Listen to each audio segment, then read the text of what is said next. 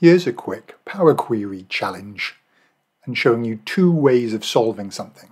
One with manual button clicks, unpivoting, etc.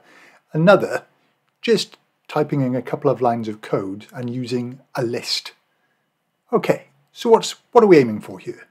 Well, we've got item A and value A, bat and then we've got item B and value B, ball. Okay, I want it to lay out like this. Item A bat 3, item B ball 6. So basically one line becomes two lines, but separated by the two different columns. Then it repeats, item A salt 4, that is this. Item A salt 4, item B pepper 8. So that's the plan. All right, so where do we start? Well, this is already a table, so perfect. Control T if it's not. And then right click, get data from table/range. We're going to do this in two different methods. So I'll just start, and because I'm going to use two different methods, I'm just going to rename this as start, okay, and right click, reference it.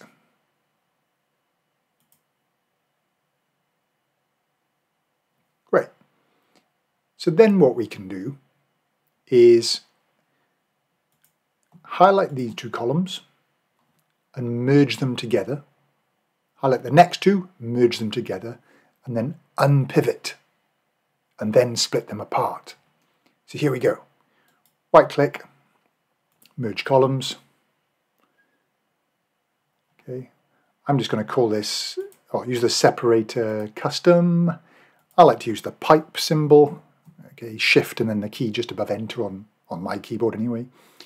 And I'll call this, let's call this item A, and click OK. Okay, it's trying to protect me by calling it A1, but I just want it to be called A, so I'll just edit the formula bar there. Great, do the same thing here. Right click, merge columns. Custom pipe. I might as well call this item B.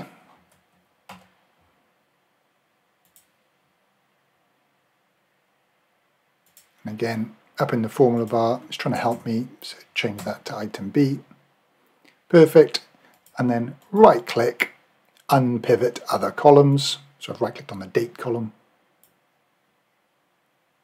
And now I've got the A and B together, and I can just split out this column. Right click, split column by delimiter. Click OK. And again, it says value 1 and value 2. That's the change type step. I'm going to get rid of that. So it's splitting it out into value 1 and value 2. And I can just change those to item and value. Just saves adding an extra step. Doesn't really matter if you do. And there we go. We've now got it working nicely. And this is item type. Oh, and again, I don't have to change it back there. I can do it in the unpivoted step. And rather than adding an extra step, I can just rename this one to item type. Lovely. Okay.